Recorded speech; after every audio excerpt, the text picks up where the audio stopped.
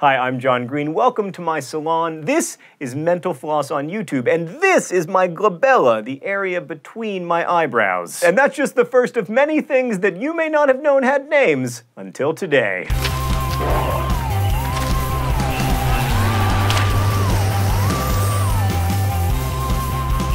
Do you love the smell of rain, that clean, greenish aroma when raindrops hit dry ground? That's petrichor, from the Greek petra, meaning stone, and ichor, meaning the blood of the gods and goddesses. The term was coined by two Australian researchers in 1964 and really became a word in 2011 when it popped up in a Doctor Who episode. Hey there, TARDIS. When I get that itching and tingling sensation, that means my foot's asleep.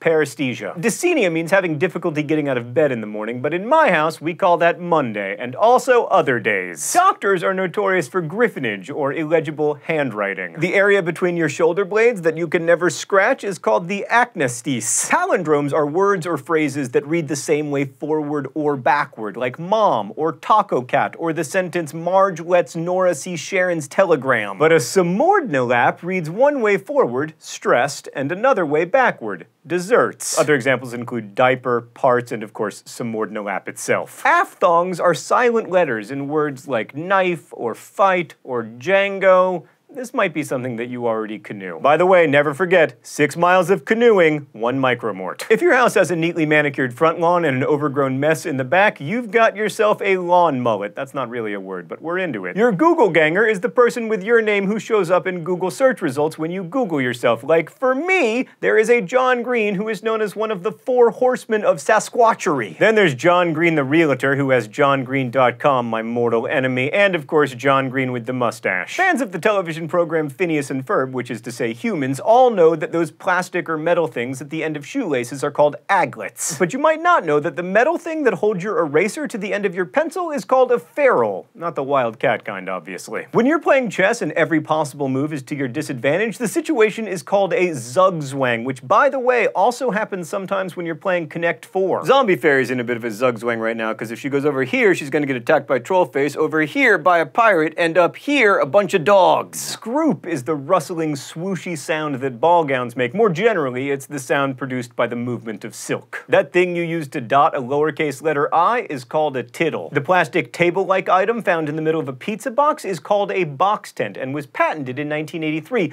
Pro tip, most people in the biz now call it a pizza saver. How do I know so much about pizza? You've got to have a Ford in this world. Kummerspeck is a German word that refers to excess weight gained from emotional overeating. Its literal translation? Grief bacon. That's another 25 cents toward the staff pork chop party. If you're packing on the Kummerspeck, you might be feeling crapulous, though it sounds like a word invented by a middle schooler in the 1990s. Crapulous dates back to the 1530s, when it was used to describe that gross, nauseated feeling that you get from eating or drinking too much. The small triangular bump on the inside corner of each eye is called the caruncula. The depressed area of skin under your nose and above your upper lip is called the philtrum, and niddick is the technical term for the nape of your neck. Obsessive nose picking is called rhinotelexomania. Peladophobia is the fear of bald people. It is most frequently suffered by balding people. Don't worry, James Madison. You die before you go bald. Pantherophobia is the fear of your mother-in-law, which I don't have. I would tell you if I did. I don't. I promise. I don't. No. What are you talking about? I do not. No. She's awesome. She really is awesome, actually. And arachibutyrophobia is a real mouthful of a word that means the fear of peanut butter sticking to the roof of the mouth. Scandinavery means deceit or trickery by Scandinavians. Like so many great 20th century words, we have James Joyce to thank for that one, and of course, the deceitful Scandinavians. The indent on the bottom of a wine bottle is called a punt. And a graph is the wire cage that keeps the cork in a bottle of champagne. Barm is the foam on a beer. Encounter too many punts, graphs, and barms in one night, and you'll have the zings, or a peppy name for a hangover. Some people have started calling the cardboard sleeve that comes wrapped around your coffee a zarf. I'm now going to be one of those people. The string of typographical symbols that comic strips use to indicate profanity is called a grawlix. Yeah, it is. What are you gonna do about that, Mark?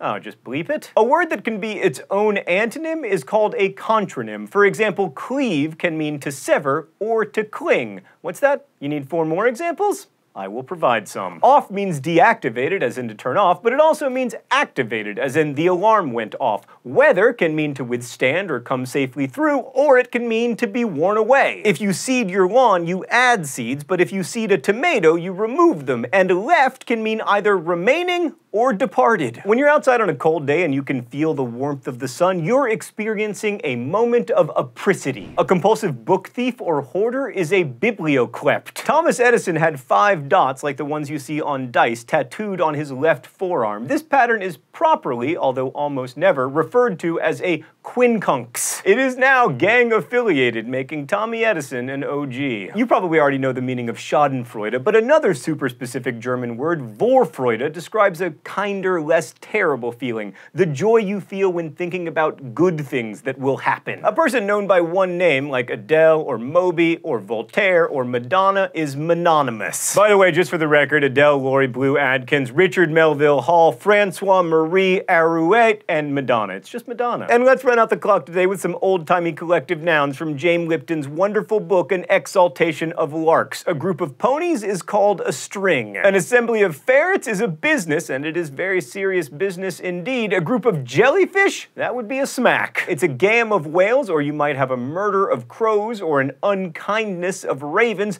3 or more goats, and you've got yourself a trip. 3 or more goats yelling like humans, and you've got yourself a short-lived internet meme. Many owls form a parliament, and you might think that a group of donkeys is an assload, but you'd be wrong. It's a pass of asses. Thanks for watching Mental Floss here on YouTube, which is brought to you with the help of these nice people. Every week, we answer a mind-blowing question from the comments. Many, many people have asked what my 2 favorite heavy metal bands are. I'm not going to tell you. I would tell you, but then I would have to Iron Maiden you. Remember, Mental Floss isn't just a YouTube channel, it's also a real live magazine, and there's an amazing online store where you can get anything for 15% off if you enter the code YouTubeFlossers. Also, submit your amazing questions to comments, and I will answer as many of them as I can. Thanks again for watching, and DFTBA.